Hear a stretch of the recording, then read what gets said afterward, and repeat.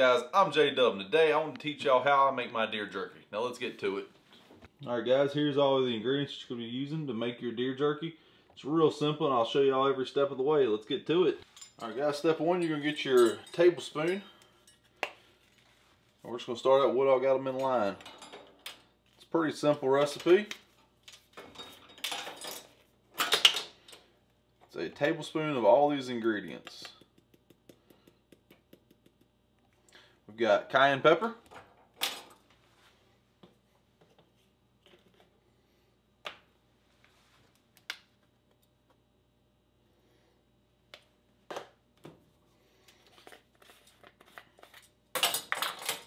we've got meat tenderizer,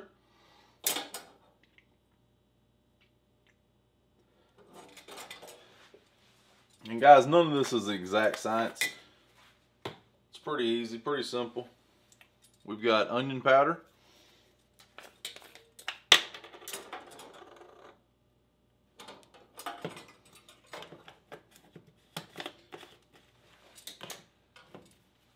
garlic powder,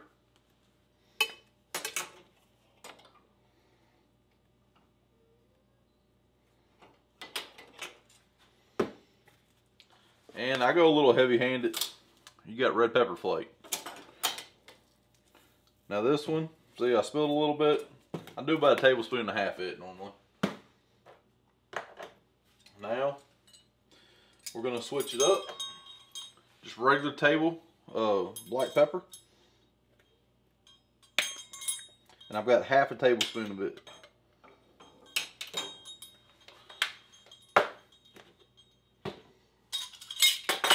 Alright, you got all your dry ingredients. I mix them up a little bit. Seems to be easier before you put the liquid in there. Alright, got a nice seasoned powder mix in there. Now, we're going to start on our wet ingredients. Now, just about all of these are going to be a half a cup. So, we've got our teriyaki sauce. This is a teriyaki marinade. Let's see. Got half a cup of it.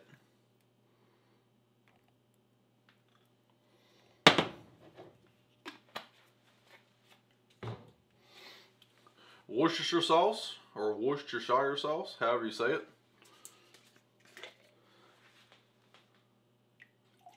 Once again, doing half a cup.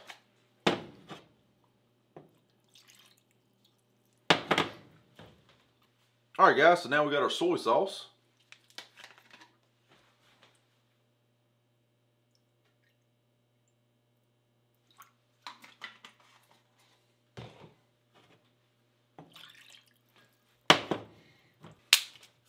Alright guys, now we're going to start varying from our half a cup. We've got our liquid smoke. Now, you're going to kind of do this one to taste. I start out with a tablespoon. And just that out of there. We'll go from there. Might add a little bit, might not. Just kind of do it to taste. And then you've got your balsamic vinegar. I do. Your balsamic vinegar, you're going to do half a cup of it.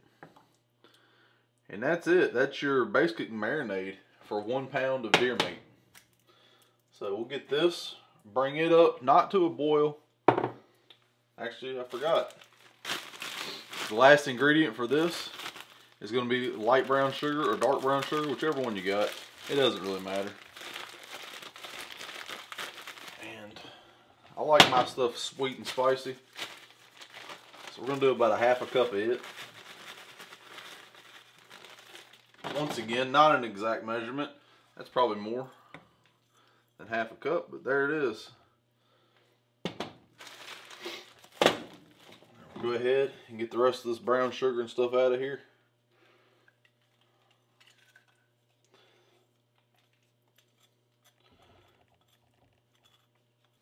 Alright guys, now we got this. We're going to bring it up to a low heat.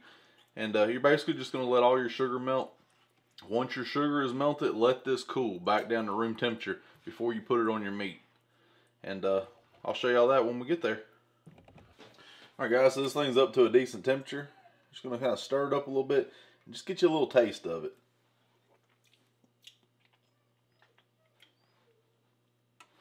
That's pretty good. I almost want to add just a little bit more. We're going to add just a little bit more liquid smoke to it. We'll just do half a tablespoon. That's a little bit more than half a tablespoon, but good enough. Now, this has already gotten up to temperature. Everything's melted in it.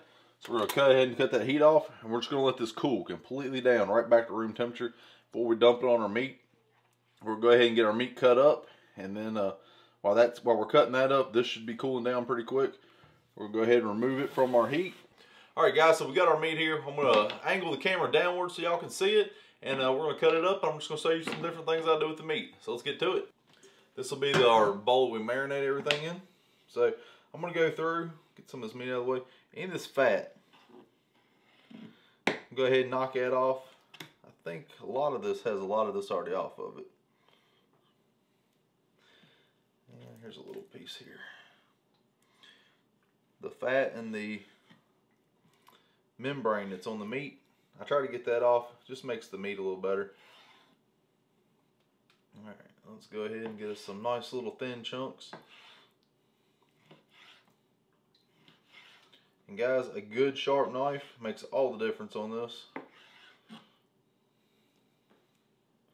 And I'm looking at about 1/4 inch pieces here.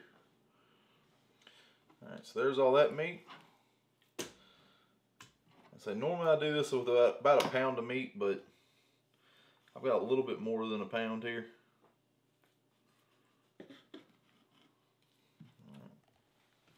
So we got all that white here. We're just going to sit there and work all that off.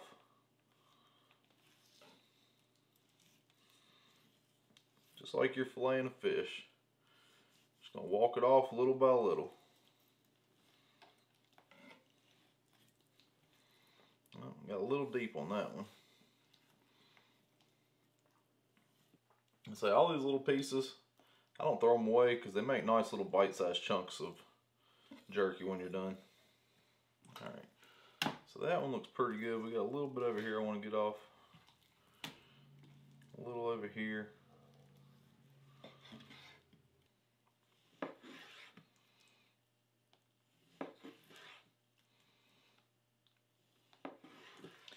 And you can do the same recipe if you don't have deer meat. If you got bear meat, you can do it. You can go to the store and get a regular, like a roast, and do this. I've done that when I didn't have deer meat. Either way, it works really well. I got one little spot down here.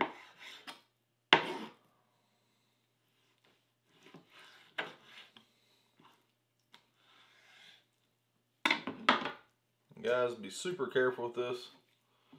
I know I've got some young ones that do watch my channel. Do not try this without at least your parents' supervision.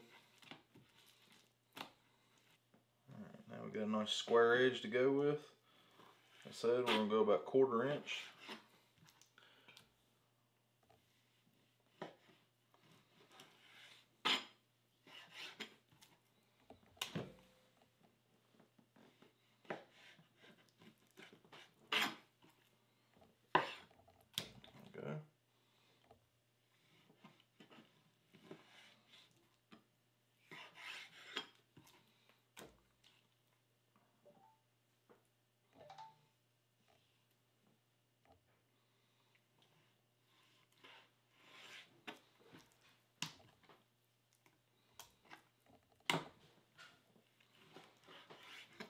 Now we're getting down here to the small part, and I don't want to cut my finger. We're going to try to slice it right down the middle. And there we go. We got it. There's 2 more of those. And now this piece, we're just going to have to kind of pick around it, see what we can get off of it. Try not to waste too much. If you get a tough piece in there, it's not a big deal. You can still eat it. This stuff right here, you can still eat. It does get kind of chewy once you dry it out, but it will not hurt you to eat it.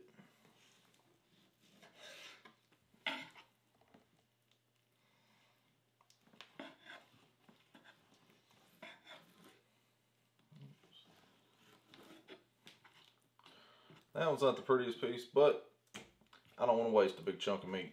So, out of all that deer meat, this is all that we have that isn't any good for us. Actually, this one has a nice chunk here.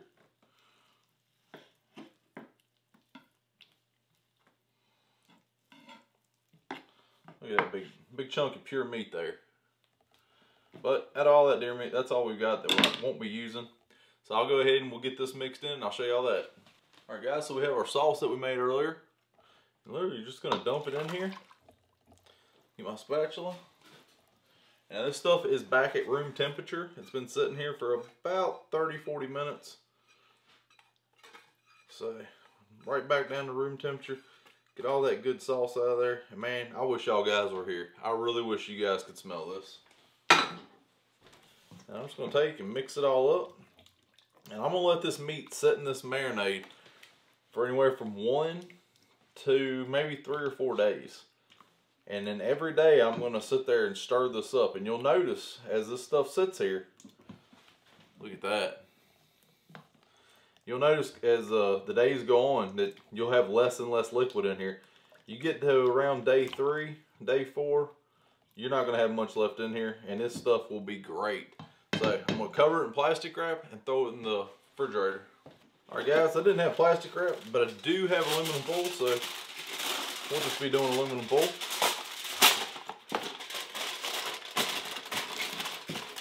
And this is ready for the fridge. Every day I'll open it up, stir it up, and in a couple days I'll show it to y'all when we put it on the dehydrator.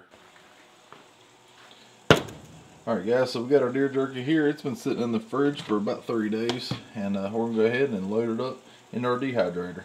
We'll go ahead and start laying this in here.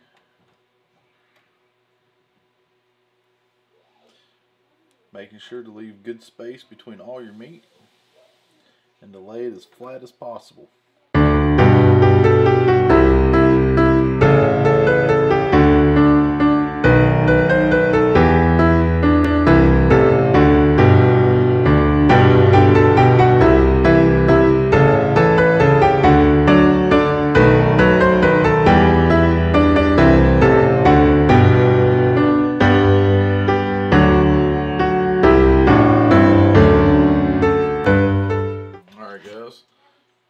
As you can see, we've got a lot left over.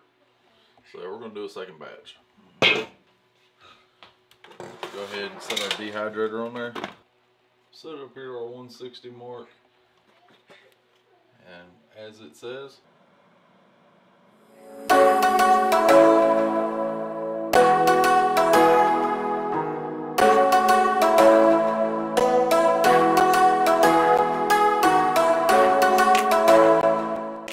alright y'all, as you can see we're 5 hours and 52 minutes into it.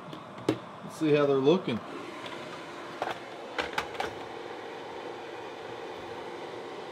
Oh yeah, as you can see right here on this one, I'll show you something that we're looking for.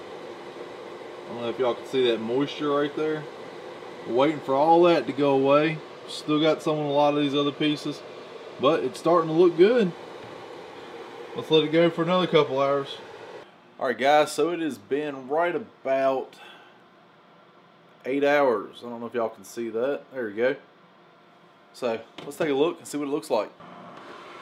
Go ahead and unplug that. And it looks pretty good. Test it. Let's see. Y'all see that? Nice, not pink on the inside. Looks good. Alright, we'll get a small piece, do a little taste test. Alright guys, so it is pretty crunchy. It's pretty good. I might have let it go just a little bit too long, but hey, it's good and it's edible and it'll last a lot longer. Alright guys, depending on how chewy you want it and what you want it to, I guess the texture and consistency be like. Depends on how long you leave it in there. I like mine to be a little bit more firm, but we keep it for a lot longer. So, you know, the more water in it, the more perishable it will become. The less water in it, the longer it'll last. So, just keep that in mind.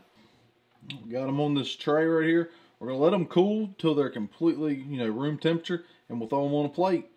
Alright, y'all, so I left it set here, let it get nice and cool, put it on this plate, and I went and took a nap. And when I woke up, half of my jerky is gone. Guys, the issue you run into with this stuff is it will not last. If someone finds it in your house, it's gone. But guys, this stuff is really good. Super, it's got like a sweet and spicy taste to it. It's really, really good. To do it again, I honestly would probably add more of the smoke flavor. I'm just not getting the smoky flavor that I want to pull through it. But other than that, guys, this stuff is really good. All right, guys, I appreciate y'all watching. Go ahead, hit that like button for me. Subscribe to my channel if you're new.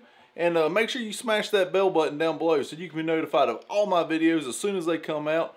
And make sure you take someone outdoors.